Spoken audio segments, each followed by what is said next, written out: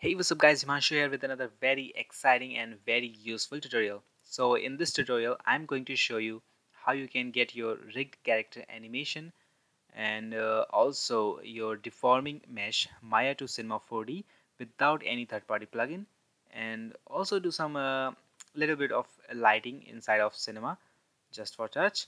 So stick to the video and I will show you this very quick process. And also guys, please subscribe to my channel and check out some more awesome tutorial on my YouTube page if you want. So okay, so let's get started. Okay guys, so let's create something very simple here. uh, let's take a plane, polygon plane, and create a plane and rotate this to maybe 90 degrees. Z. Let's turn on the two-sided lighting. Let's bring this a little bit up. Okay,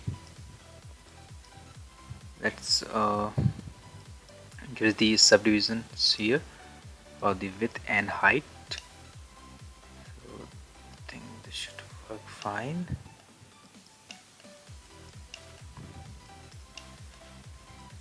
And let's apply the end cloth onto these polygon objects. So choose end dynamics and create end mesh and choose end cloth.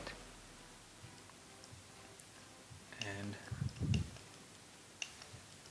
if I hit play the animation, so it's falling right now. So let's select this nucleus and turn on this use plane. So now if I play the animation, that's so you can see the cloth animation. Okay, let's select the side view.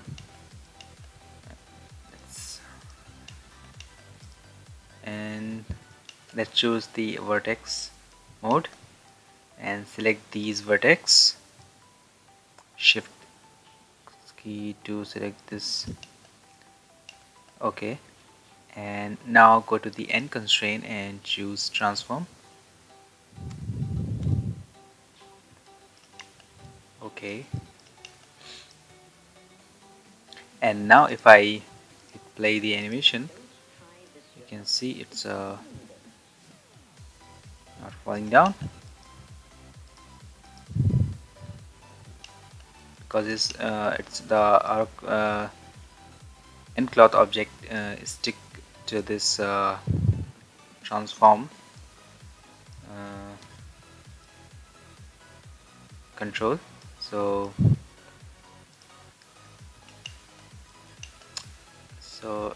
if I go to the end solver and select this interactive playback and now move this so you can see the animation. Very cool. Okay, let's set the keyframe for animation. So hit S, select this and this. Okay, it's already done. So let's scrub through the timeline and move this point here,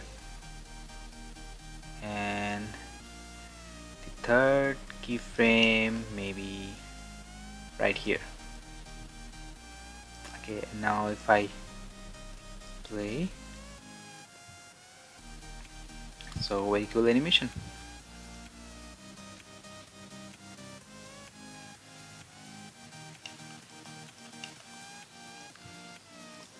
Okay, now so now let's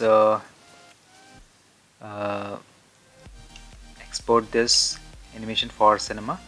So first we need to select this nCloth object and create a cache. So in the end cache, create a new cache, replace existing.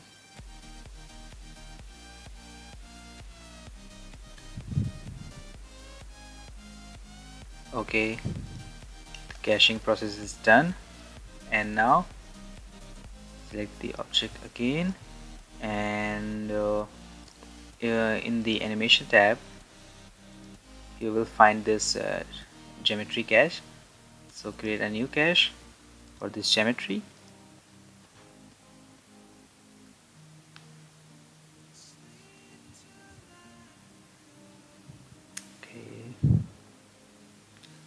Okay, done. So the one last final step is select the nCloth object and choose export selection. Let's name it nCloth, and make sure that you have select this history switch 1 set. Okay, so let's export selection.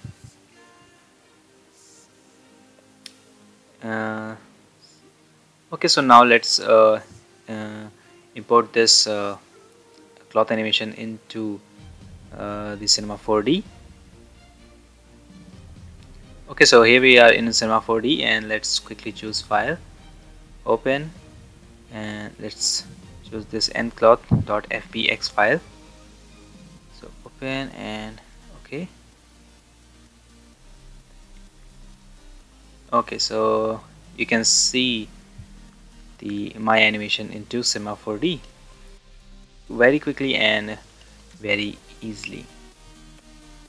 So you can also apply the subdivision surface. Let's simply make a child, and it's done. You can also apply the material. Let's pick a color, maybe like blue, and it's very quick and easy process. Okay guys, so let's go back to the Maya and now import some rigged animation into the cinema. Okay guys, so we are in Maya, and this is my very simple looking animation, and in order to import this animation into the Cinema 4D, we have to cache this animation in the alembic.abc file. So let's grab the character, go to the window and outliner. This is the character, and select this, and choose pipeline cache, and export selection to alembic. You can also export all to alembic, but I'm just doing it separately. So export selection to alembic, and let's place this.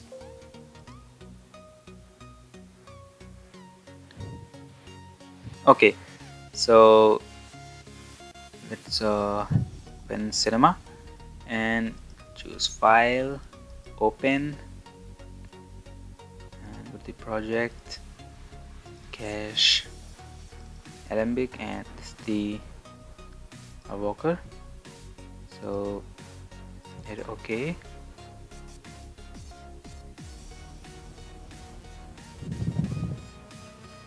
Okay, so here's the animation, very simply.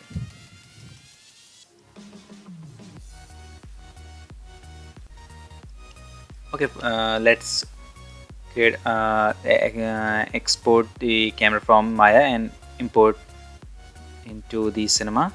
So go back to Maya and select the camera. So this is the camera. So we already looking through the camera. So select the camera and go to the pipeline, alembic, and export selection to alembic. Place this camera.abc file. Okay, open this Cinema 4D and let's merge the object, camera. Okay, it's very cool. Wow. Okay, one thing is missing here, so let's import this. So choose stir and we can just simply export selection and export this as a obj file. So place this, like the cinema and merge object, project, default, scenes, and choose the stir.obj file. Okay, so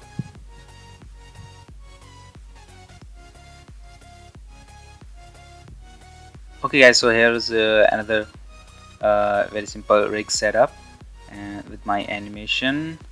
So let's import this into Cinema 4D. So go to the window, outliner, and go to select this chubby character and go to the pipeline cache and export selection. Let's name it chubby. Oh really, I like this name. So export selection.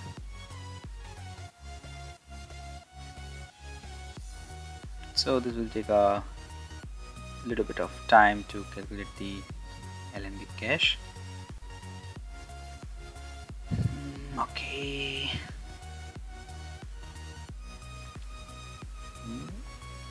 Go. Okay, so done. Let's go back to cinema and choose file, open, choose this chubby.abc file, hit open and okay, it's loading. Oh, there we go. So this is the animation. Let's delete all these shitty things. So let's select this character. It's a very cool trick. If you select the character and into this object panel, if you hit S, so here this is the file, so you can just delete it, or you can grab this live selection tool.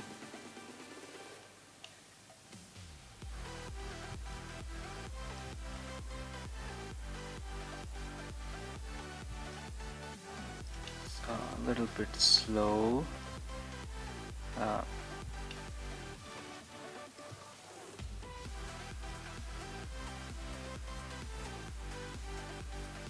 Okay, select this and delete.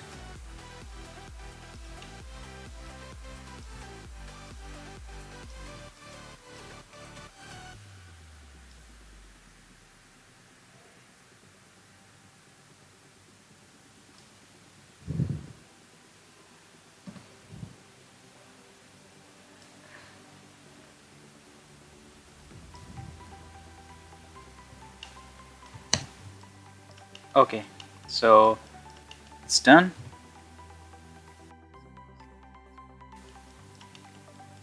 Okay, let's put some material.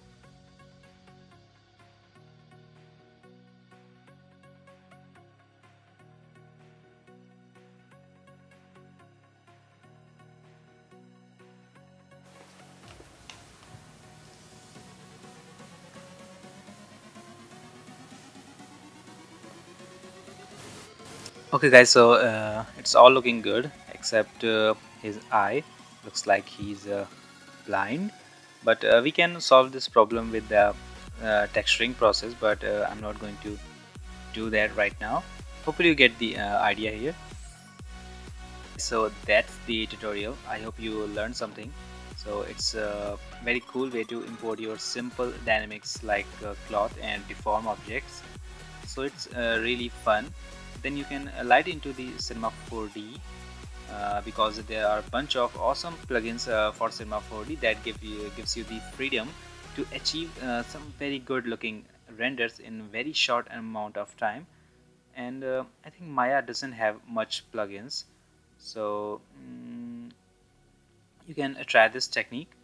So okay, if you also guys, if you like my video, please give a big thumbs up, and please subscribe to my channel if you want some more tutorials for Cinema 4D, After Effects, and more design tutorials and motion graphics tutorial. And you can also like me on Facebook and follow me on Instagram and Twitter. I put the link in the description, so check that out. So okay, bye everybody, we will see you next time.